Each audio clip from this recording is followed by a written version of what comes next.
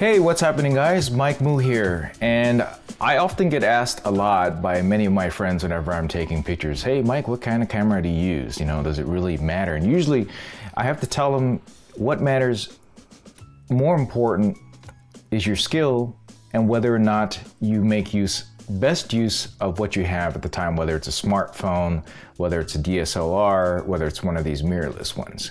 But if I had to choose one camera right now, and today is, it's almost February 2018 right now, it would definitely be the Sony RX10 Mark IV. Now, why is that? Well, this pretty much covers just about anything any non-professional or even some professional shooters need to cover at any given moment in time without compromise. And I'm not sponsored or endorsed by Sony or any of the companies that I've mentioned. However, I will have affiliate links down below of this video down in the comments below in case you want to check out any of the equipment. I get a little small percentage. With that said, the main reason why this camera, outside of all the other cameras available on the market right now, is that this is a one-stop solution. This will handle just about everything well. Exceedingly better than you can possibly do on a smartphone because the lens is incredible.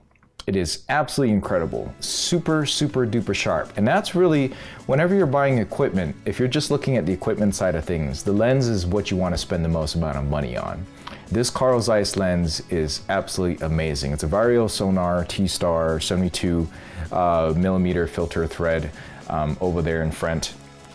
It's got an aperture of 2.4 to 4 across the zoom range, 24 to 600 millimeter equivalent on 35 millimeter format. This is practically the size of a standard DSLR. So if you look at any standard Canon, maybe entry-level or mid-level DSLR, this is kind of what you're looking at in terms of size and form factor. So right here, this is what it looks like at 24 millimeters. And then when you zoom in, this is what happens at 600 millimeters. You'll see it is quite a bit larger, but if you're trying to look at the equivalent of something like this compared to something that is even, let's just say APS-C size sensors or larger sensor, you're looking at a significantly bigger package, including the camera body and the lens, and also more expensive. Now, before we get any further, there's a couple of main things besides the size, if this size isn't going to work out for you as your only camera, is that you need to factor in the very fact that this guy is actually $1,700. That's right, it's $1,700. Let me tell you, it's worth every single penny of it. $16.98 right now, as you can see on Amazon. It was at the beginning when it was available, often out of stock. And now, of course, it is in stock. There's only 8 left available at this time.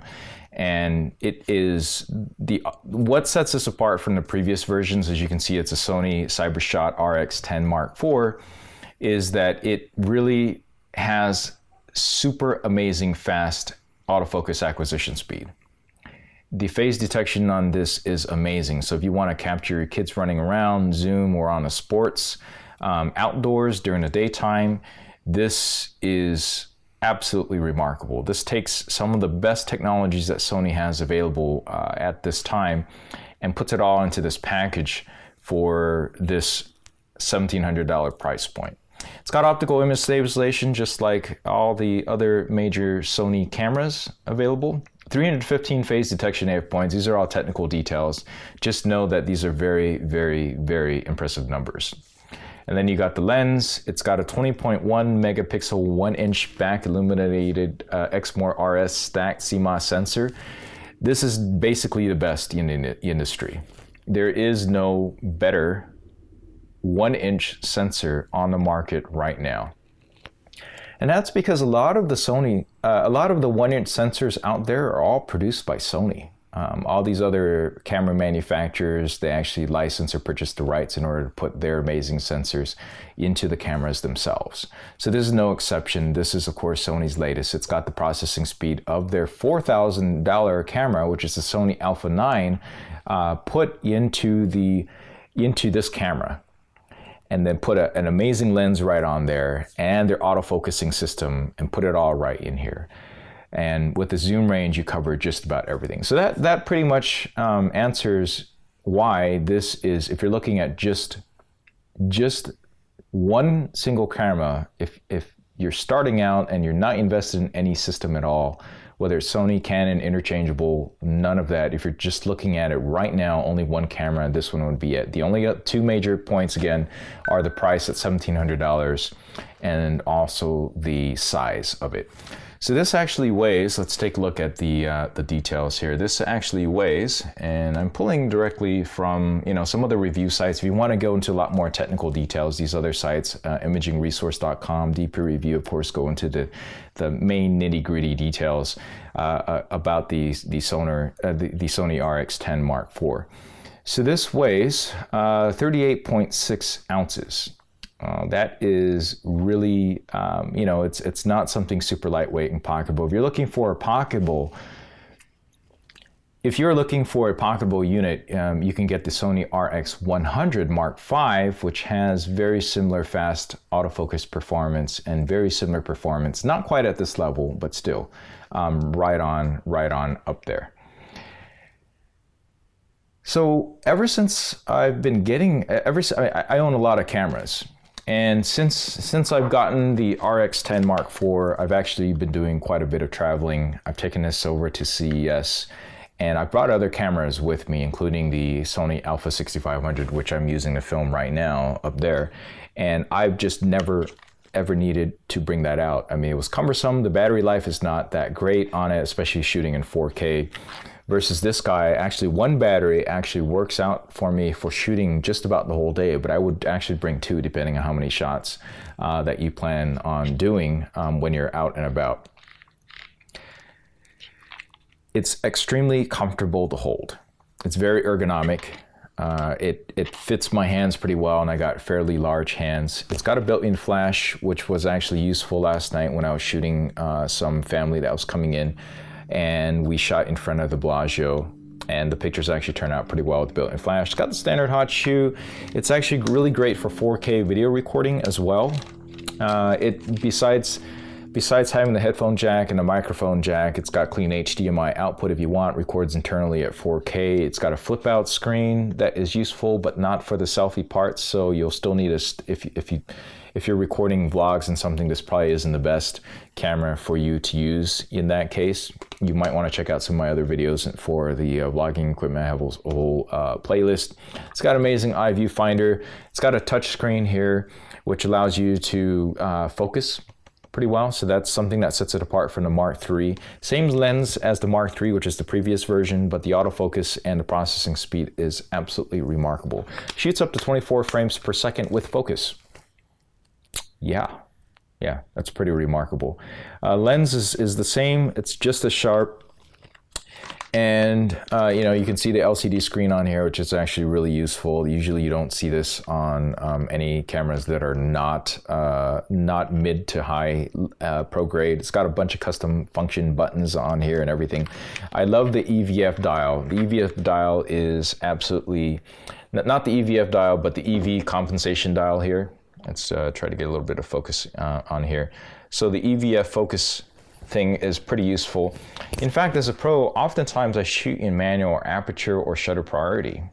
With this, I find it really liberating to just use, just like on my Fuji camera, the exposure compensation dial. So if you just need to lighten it up or darken it up, you could just rotate this dial. And I've often set it just in a P or automatic mode for a lot of my outdoor adventure shooting. And it's worked out pretty well. One thing that's not mentioned a whole lot is the built-in microphone's actually pretty good. There's the two records in stereo. It's actually surprisingly good for environmental videos. Definitely not going to be as good as a shotgun base, but out and about, if you don't happen to have a microphone stuck on top of it through the microphone jack input, it actually works out, you know, okay. It actually sounds pretty good. So I'm extremely impressed with this, and I can't recommend this enough. I do have some recommended accessories that you maybe consider getting. So One of them is you'll want to get a screen protector in the back. This guy, this is actually fairly prone to scratches. Unfortunately, that's just the fact of it. And I didn't have a screen on here, so I had some really light scratches just from light use. The other thing is that this does not have a built-in ND filter, so if you are going to be recording videos, as we all know, you want to keep the frame rates relatively close to what you anticipate to be recording in. You'll need a stick-in ND filter, and there's really no way, there's no built-in ND filter like they did in the early versions of the Sony RX10, or even some of the competitors such as the Panasonic FC2500. So I'll link up some ND filters that you can recommend. Sony makes their own as well, so I'd recommend you consider that. I often get asked a lot what the heck these things are, and these are by Peak Design, and this allows me to easily attach a camera strap on or off easily. So I'll also have a link down below on that. And then I have a custom SLR soft shutter button on here. This is just a nice little accessory for me to easily be able to reduce the shake that I have when pressing the button, and also for me to make sure that I know where it is without having to take my eye off of the eye viewfinder or this down below.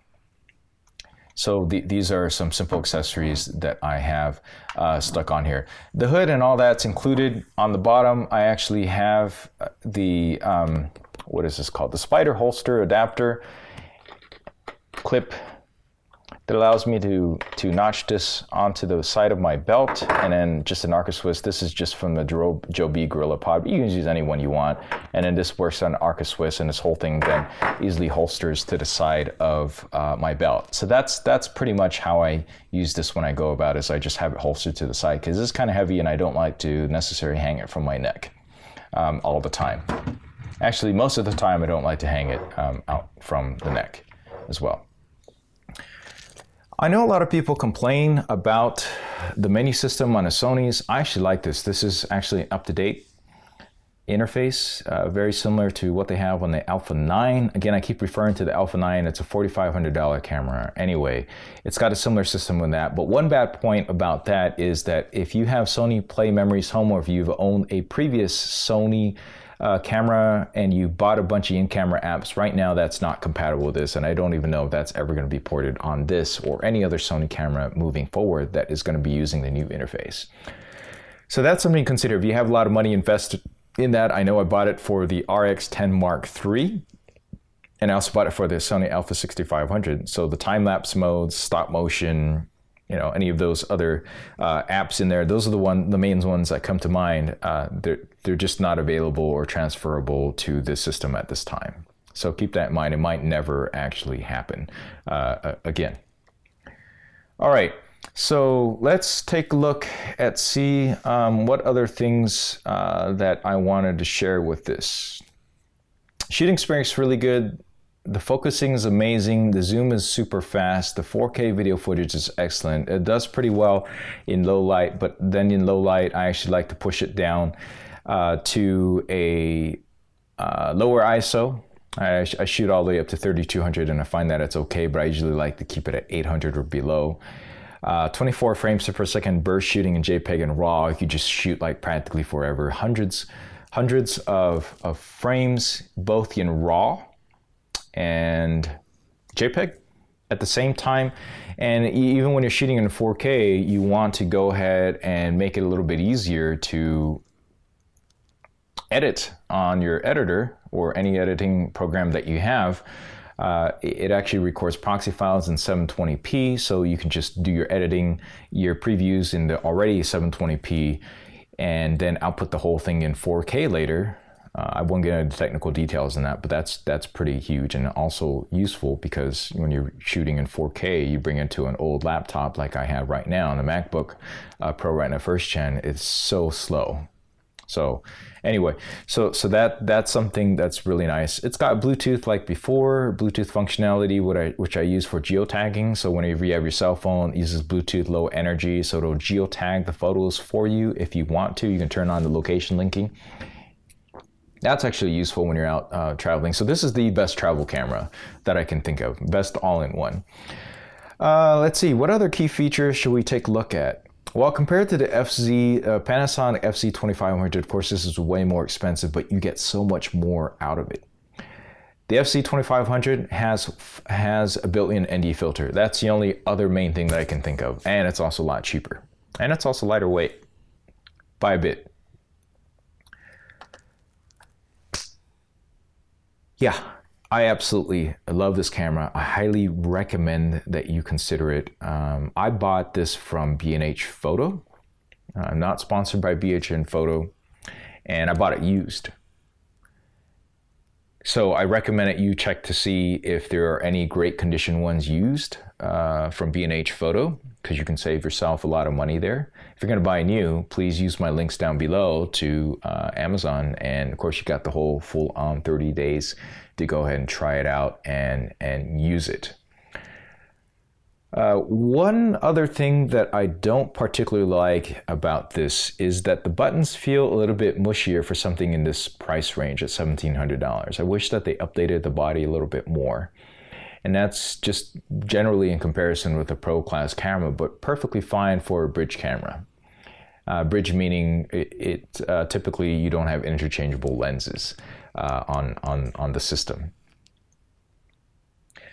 So, one other accessory I recommend is to go ahead and get the battery charger. There are two of them available that I'm going to recommend. One is the Rav Power and the other one is the Night Core, but I have a review pending on that one. So that's another thing I'm going to link down below that you can consider getting as a pretty good accessory to go with your RX10 Mark IV. Let me think about it, see if there's anything else I can think of. No, other than that, you are ready to go with amazing results. It handles extremely well. The build name is stabilization is just amazing. I have an example shot up that I shot up at the top of a Ferris wheel while it's moving and shaking in the wind of a cruise liner at 600 millimeters away. I posted that on my Instagram. You can check that out. I'll also have a link down below on that. You'll see some footage from there. Just absolutely amazing. Definitely would not be able to have gotten that shot with a DSLR or mirrorless with a gigantic lens. There's just no way I could have handheld that. And the results look amazing. This was right at sunset as well. Again, I just so impressed with this camera. It is so impressive that if I had to start over and I didn't buy all this other Sony gear, I didn't buy all this other Fuji gear, didn't buy all this Canon gear, Olympus and Panasonic gear, and doing what I do now, and even I would just buy this camera alone for 90% of the things that I do. Now, I love my Fuji, which is a fixed focus, the X100F, but really honestly, since I got this and since I've been out traveling, and if I go out, this is the only camera I bring. If I pair this up with the Sony RX10 Mark V, that is $1,000. That's really pricey. Then I would just basically have the best of both worlds. I got the pocketability, super fast autofocus and high quality in a pocketable design. But then I got the RX10 Mark IV for just the amazing range up to 600 millimeters. If you were to go out on a safari, you go whale watching, out with family, taking pictures of kids, and you would just want to have that crisp, clear locking focus. Man, this just works just about for everything. The only other areas that I would consider not getting this is if you only shoot at night in the dark, maybe in the bars or something with available light, like really dark available light. And, you can't use flash or external lighting. That's when you got to go for the bigger sensors. There's really no way around that. In that case, you're going to spend a lot of money, and you're not going to get the range, of course. You're going to get an A7S Mark II or Mark III when it comes out, and you're going to shoot full frame. And it's going to be a lot more cumbersome if you want to cover the range, and you simply can't. Another thing I should mention too is that even though this is f2.4, which is not the fastest lens in the world, but given the range that the Alpha 6500 covers, that's going to be the equivalent of, I believe someone did some numbers on there. I wish I had that handy, but if you're looking at full frame equivalent, you're not going to get super amount of bokeh the way you can, obviously, with a bigger sensor. So you're going to be looking at equivalent of like like an f6 starting out, like f5 or f6 something starting out at the 2.4 range. But obviously when you zoom in at focal range, you know, I'll share some examples of some pictures I took over here in national parks out here. Red Rock Canyon, for instance, you'll see that you still get a nice bokeh, but obviously you're not going to get anywhere like that unless you zoom in on it. And since you got the zoom range, you can easily achieve that as well. Close macro focusing actually does pretty well. I believe it focuses as close as 3 centimeters on the wide end and a bit further on the, obviously on the long end, it's like 32 centimeters, something like that. But it actually works out pretty well too. So if you're doing some product shots of something close up or macro shots, this is fairly satisfying, especially with the depth of field. You know, it helps to keep everything in focus. That's one of the benefits of using a small size sensor. Oh, another thing is obviously you want to buy some additional batteries. Again, I've got reviews on the best batteries. This is completely interchangeable with the Alpha 6500, and so it works out well that way. Now, another thing that a lot of pros are going to like about the video capabilities too is that this also records in S-Log, which is just a nice tonal range that allows you to adjust the colors with a much more range than you can. That's typically only found on more expensive or video focused features on cameras. So this works extremely well as a hybrid shooting. Photography and video side, it's just got a little bit of a crop when it's shooting in 4K. So it crops in just a little bit, not enough to be super annoying like you would find on even, let's say, the Canon 1DX Mark. I even forgot what it was. 1DX Mark II. That thing is incredibly cropped up. So this has just a little bit of a crop. It's not too bad. It's there, but it's not as crazy as a lot of these other cameras that I have. So the other question is, well, if you are already invested in a bunch of other systems, should you even get this? Yeah, actually, you should get it. You should try it out. If you find that you're never shooting with the other stuff, you might consider selling all that other equipment. Just, you just do it. Put all that money aside and maybe save up for the next version because it's going to be more expensive, or get all the accessories you want. Or better yet, just spend that money on experiences and travel and vacation. Or if you really want to get super serious about photography or videos, you know, spend that money on some classes. You're much better off than having all this other gear with all the interchangeable lenses of all these other cameras and having to fuss with that and carry more stuff. I'm finding definitely when I'm traveling, I mean, I got like 4 bags with me. Of course, a lot of it's camera gear, a lot of it's, you know, to record these videos on YouTube as I'm about, but I mean, that's a lot of gear. Being able to knock it down to one camera is really nice. Yeah. So again, I highly recommend the Sony RX10 Mark IV. I've had it for about 2 months right now. Since I haven't touched any of these other cameras that much, except when I needed to shoot some stuff for 4K. Please like and subscribe. Please like this video if you like it. If you didn't like it, you know, I'm sorry, but if you feel like there's some other ways I can improve on it, please comment down below. Please share this video and please subscribe for more. Yeah, thank you very much. I'm trying to hit the 1,000 subscriber mark by February 20th. And I'm still really short, so I could really use your help on that, everybody, including you, the person watching this video. And of course, if you're interested in any of the things I talked about today, please check my links down below in the description and in the comments. If you have any questions for me, feel free to go ahead and ask me down below or on Twitter or Instagram. You'll find that all on my profile on YouTube. I really can't think of any really bad areas that this camera would be for in terms of general photography, except for specialized. All right, that's it for this video. I will catch you in the next one. Thanks for watching.